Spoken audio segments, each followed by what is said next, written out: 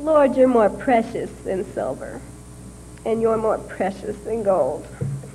And then as I was singing that song over and over to myself, he reminded me of that song I used to sing as a kid, that my friends were silver and gold and precious to me.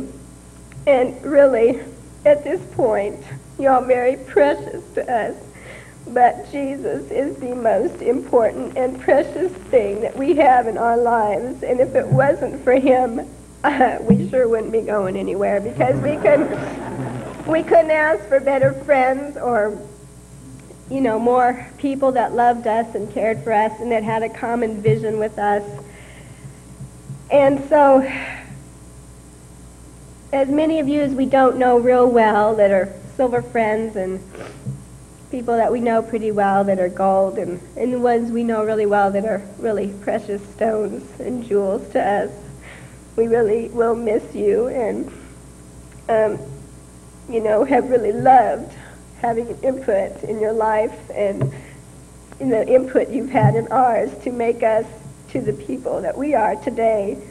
It's a blessing to see your life grow and change, and just the way I know I have changed from the day I moved down here to this person I am today is a work of Jesus Christ in me, because I know he's been faithful to me from the very first day, and I really trust Jay in this move.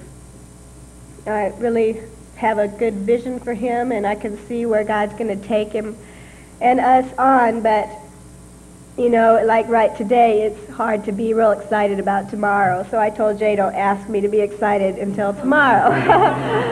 Just don't talk about it. I'd rather be depressed, So anyway, we've already put in our faith and hints to Jim Graybo to invite us back and 3-week-long seminar or something comparable. So we're hoping for an invitation within the next year.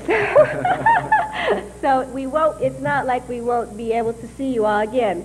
I think it's just the breaking of the ties that's hard.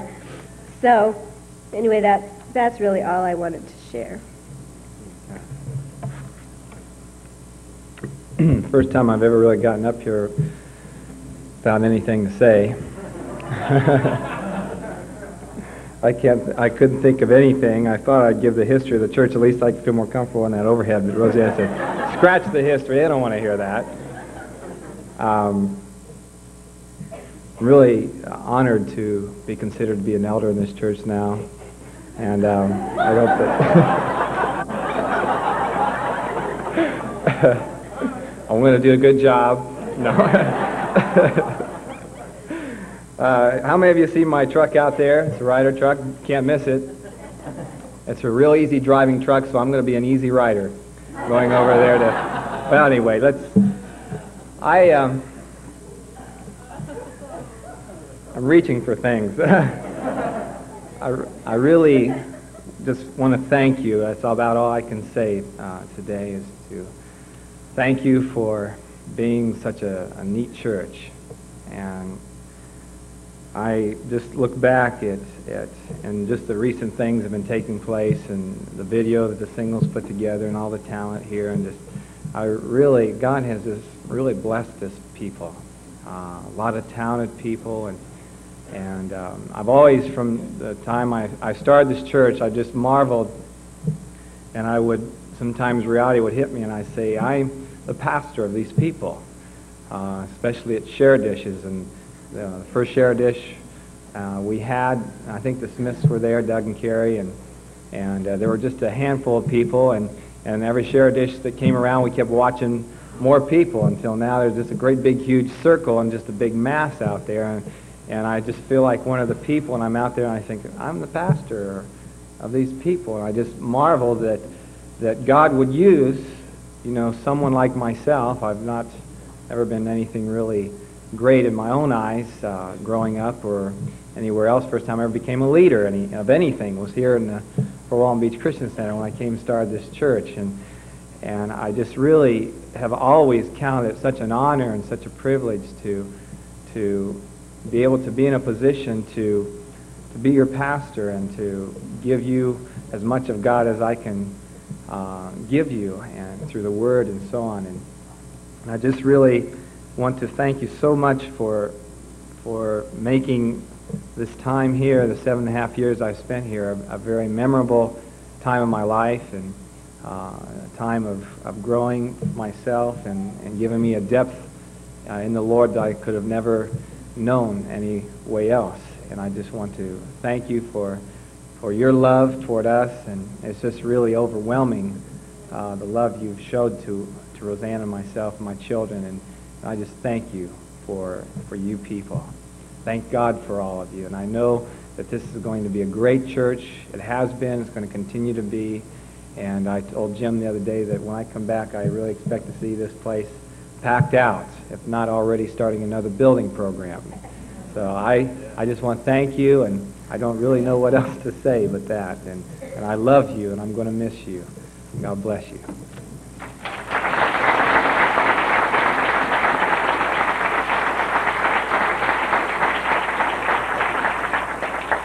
Amen. Okay, I'd like for you all now just to start making your way up on the chairs on either side, please. Any of you, that feels that you would like to just have something to say to Jay and Rosann, don't be bashful. We want to give opportunity for everyone here. But there will be, I will say this, that please keep your comments relatively short, because I think there's going to be many people that are going to want the opportunity. So, Jim, I think we'll just start off with you, please. I'm just going to say it didn't look like anybody was going to come forward. I know there's a lot of people out there that would like to express some things to Jay and Rosann from their hearts. So I just want to encourage you, just to, as Jim did, start moving forward and bless Jay and Rosann today. I just want to say to Jay and Rosann, I can remember the time when I first came to this church about 6 years ago with my bib coveralls and my long hair. And Jay used to check me out real close and keep an eye on me there. But it's been because of the Fort Walton Beach Christian Center and Jay Zinn, and most of all Jesus Christ in my life, of course. But, you know, I was relating to what Neil was talking about making that mark on the tree. And Jay, you have made a mark. You know, the Bible kind of likens us to a tree of righteousness. And it's not only been Jay, it's been Rosann too, and just the whole family that have made a mark on the tree of my life. And I know that because of what Jesus Christ has done in your life and your faithfulness and your obedience, and you continually, both of you, pressing on towards the mark, it's been because of that I've become what I have in Christ Jesus today, and I'm thankful for that, and I love you both very much, and I just know that I know that God has great things in store, not only for you, Jay, but for you, Rosann, as well. Amen.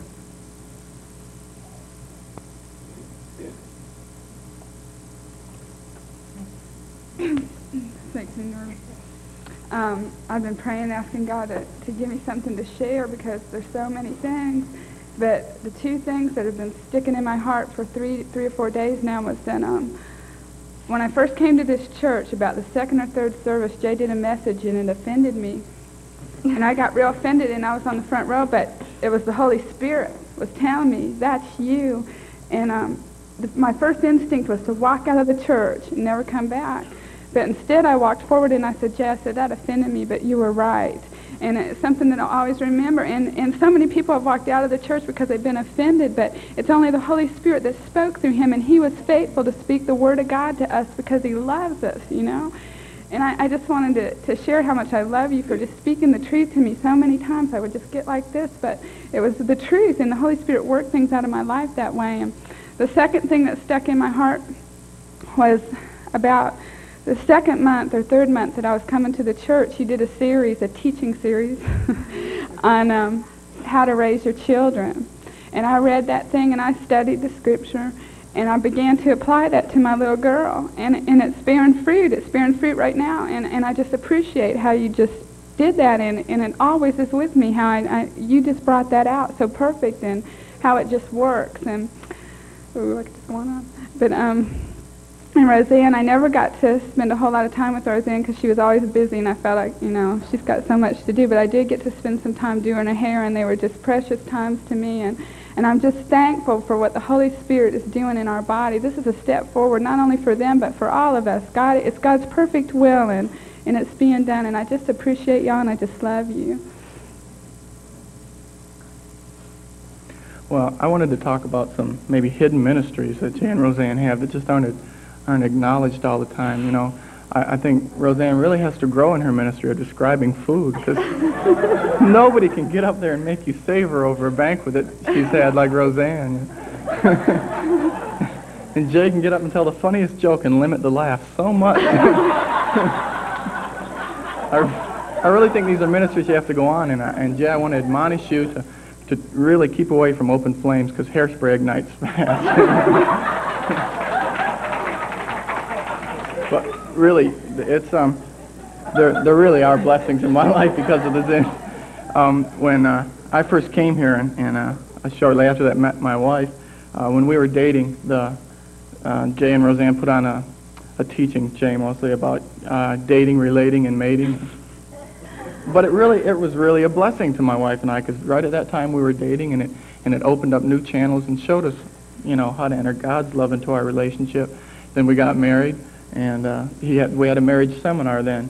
And I think God really used this church and Jay and Rosann specifically to minister to me and my wife, and to give me the gift that I have in my wife and in our marriage. And I just appreciate that a whole lot. The Zinns have just been really examples, too, in their relationship to each other, in their marriage, and Jay's relationship to his children, and what a father should be. I really appreciate that. Rosann, I really enjoyed the time when we had Children's Chapel together. I really got close to you, and your vitality was so easy to catch, and, you know, to get down and play games with the kids and stuff. It was really a lot of fun, and I enjoyed that, and being able to just your openness and your honesty, you know, to make friends and before God. And it was just a time for me to really grow in the Lord, to see that in your relationship to Jay. It's just really been a blessing to me. I really enjoyed that time, because, you know, our friendship has really grown through that, and I appreciate that. There might not be very many people that remember, but for those of you who do, I want to expel the myth. Nobody made Jay laugh at our wedding. That was all his own doing.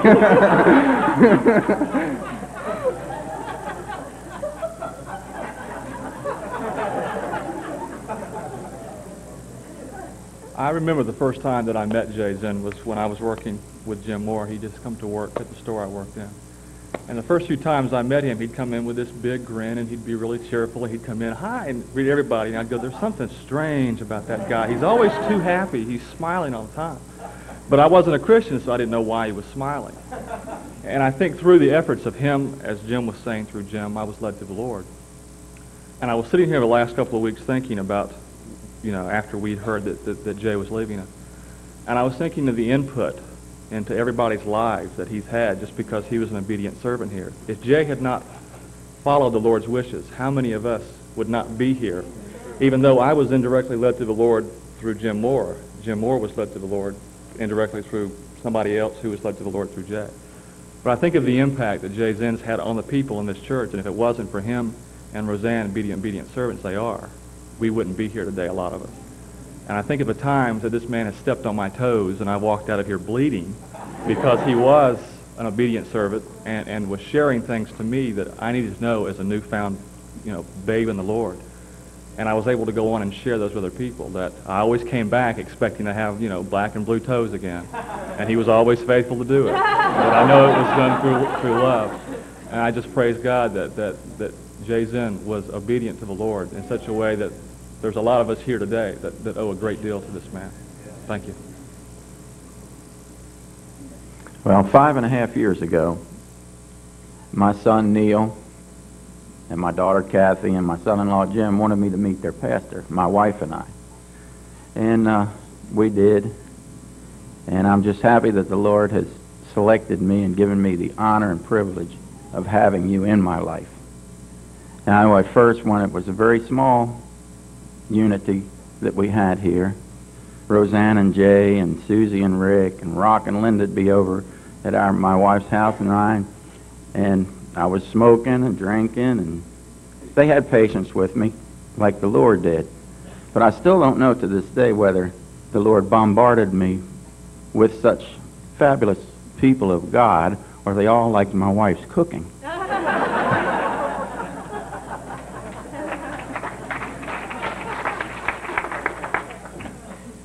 Well, I guess I'm like you. I really don't know what to say.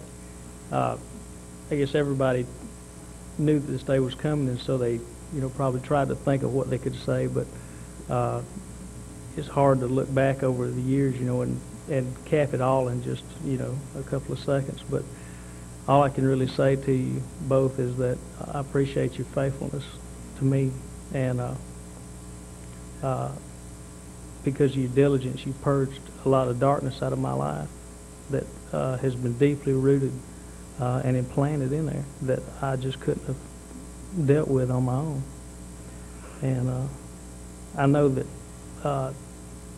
you going up to be a teacher, and I know that you'll do well because that's what you are, and that's where you're called now. But I'd like to insert that I don't think that that's where it's going to stop for you, because of your faithfulness and the way you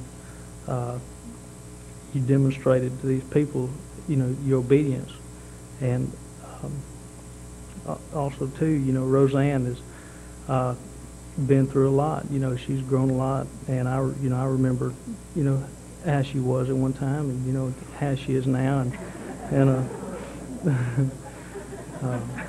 if it hadn't been for Rosann, Jay may not be here today, because Rosann is strong, and she's a rock, she really is, and she's really a great lady, and but you're both fine examples of what Christian people should be in their everyday walk, not just leadership or people that are in authority, or people who are looking to be in authority someday, or people who want to go to Bible school, but just, every person here, from your children all the way up, to all the adults. They're an example of what we should be every day of our life.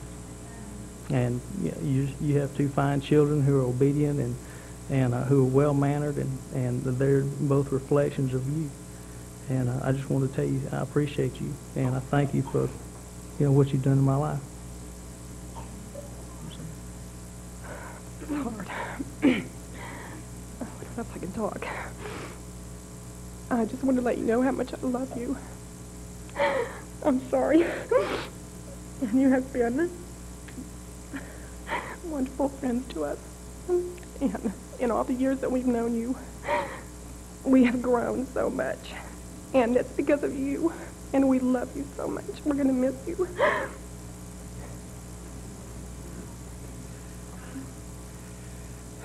God is good, isn't he?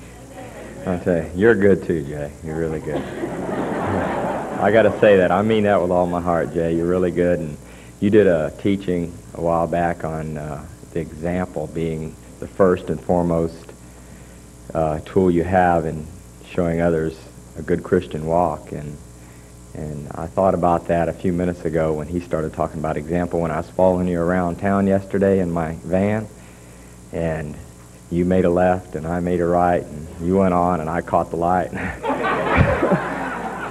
Then I caught the next light and the next light, and your example's so good, and I get humbled when I get around you so many times. I look at your life and your style and your hair and all that other stuff, and I tell you, hair without lacquer burns too. And I'd be a pretty big flame.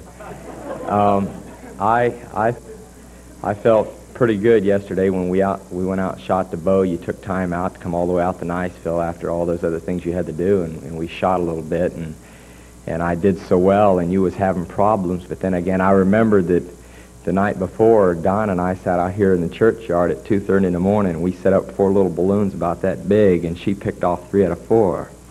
And I couldn't hit nothing. I was just blowing wind out there.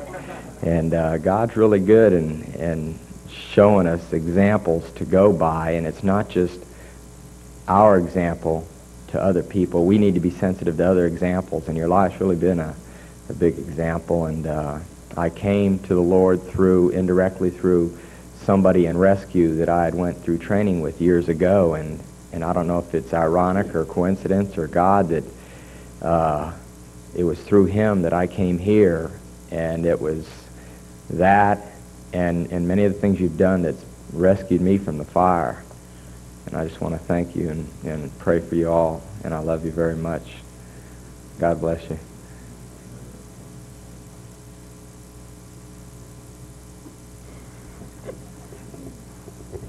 Well, I tell you, it's really strange when you get up and talk before people if you're not used to it, and I'm sure everyone can relate to that.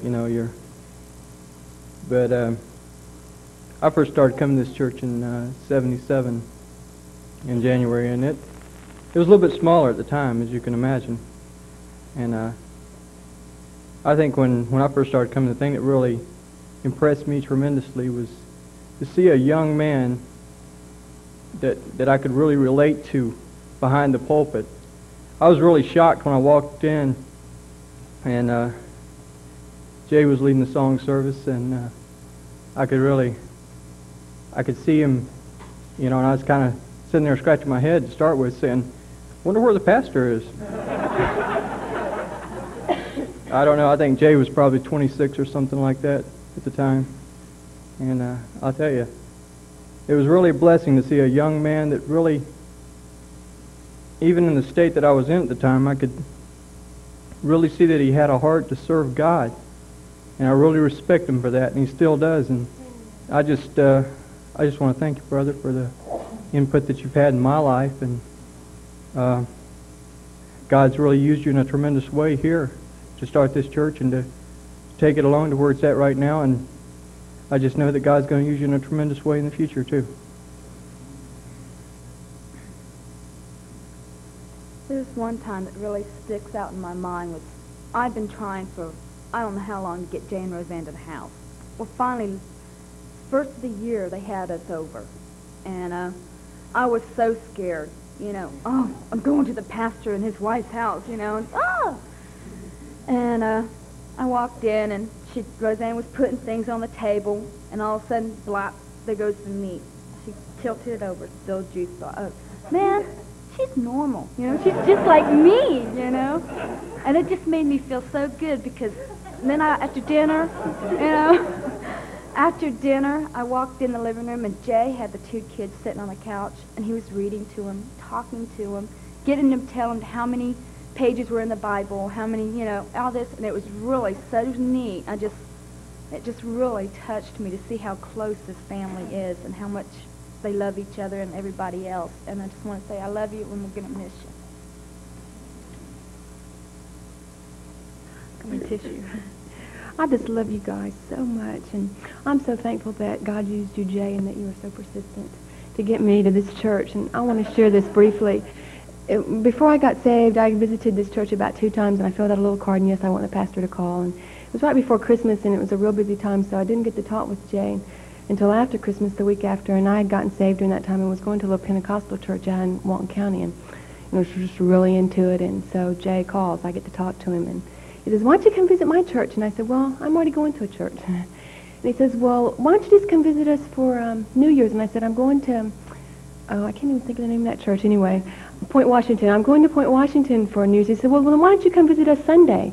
And I said, I'm going to Point Washington Sunday. And he said, well, why don't you go to Point Washington on Sunday and come visit us on New Year's? And I said, well, I don't know. We'll have to take a vote about it. And I'm thinking, man, he's weird. What does he want me to come to his church so bad for? So I said, well, I don't know. I'll think about it. And so I said, maybe we'll get together for a chat sometime. And he said, when? And I said, well, I don't know. And he said, when's your next day off? And I said, Wednesday. And he said, okay, how about Wednesday? And I said, well, all right. And he said, what's a good time? 3 o'clock. And I said, oh, well, okay, I'll try to be there. And so all this time I'm thinking, man, why am I going to go? And it was just really weird. So anyway, I went, and I'm so thankful. And I know Jack's thankful, too. But, so I went into Jay's office, and he's taking me a tour all around the church. And I'm thinking, well, you know, I'm not really all that interested. I'm not going to be going here, you know. And he's showing me where the water baptism is going to be and everything. But anyway, I went in his office, and we just had a really nice chat, and he started talking to me about the baptism of the Holy Spirit, and I said, okay, I want it. Well, how do you do it? What do you do? He said, just wait a minute, let me tell you about it. So anyway, I got baptized in the Holy Spirit that day, and he said, well, why don't you come home and have dinner with me and my family tonight? And I thought, okay, sure. So I went home anyway and got to meet Rosann and Angie, and we just had a great time. And I'm just so thankful that God used you so much, Jay. And like everyone has shared, all the input that you have put into my life has just been incredible, because that has been my foundation on Jesus Christ, and that he used you to give us all that teaching and all that food and all that knowledge, and all those times when you stood up there and you just shared your heart and you just pumped that into us. I'm thankful for that. Like everyone has shared, you know, your toes get stepped on a lot, but praise God for those times. And I just appreciate the humility that you walk in.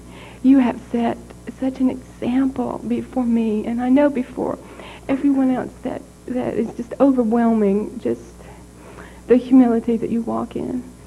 And God is so faithful to give a good woman to a man, and behind every man is a good woman. And I just love Rosann so much, and God has used her in my life so much. I can remember right after I first got married, I had to learn a lot about submission. And God was real faithful to send Rosann over to my little house on Ricky Street, and we'd sit at the kitchen table, and she would just share her heart with me. How's it going to get better? Be encouraged. You know, and there's so much freedom in submission. I'd say, where? But I appreciate that so much, and I had the privilege to spend a few hours with Rosann the other day, and she told me, she said, you know, if there's one thing that I could leave behind to everyone, it would be a good marriage, and my example in the good marriage that Jay and I have. And that's what you've done to me, Rosann, so much. You have just helped me so much just to learn and to grow and to be encouraged. And I'm so thankful for that, and for the children. And we love you guys, Angie and Aaron, so much, and we're going to miss you. And I just love you.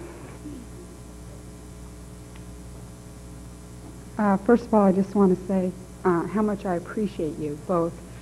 I appreciate your example and your love and your honesty.